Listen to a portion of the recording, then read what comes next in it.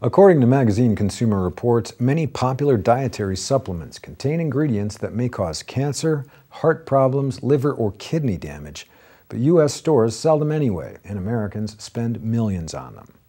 The magazine says the U.S. Food and Drug Administration lacks the power to regulate such supplements, and that the agency rarely uses what little power it does have. Despite the so-called natural label carried by many of the supplements, many are contaminated. The report states, quote, "Of the more than 54,000 dietary supplement products in the Natural Medicines Comprehensive Database, only about a third have some level of safety and effectiveness that is supported by scientific evidence." The organization pointed to 12 supplement ingredients in particular that it said could be dangerous: aconite, bitter orange, chaparral, colloidal silver, coltsfoot, comfrey, country mallow, germanium, greater celandine, kava, lobelia, and yohimbe. It says potential dangers include liver and kidney damage, heart rhythm disorders, and unhealthy blood pressure levels.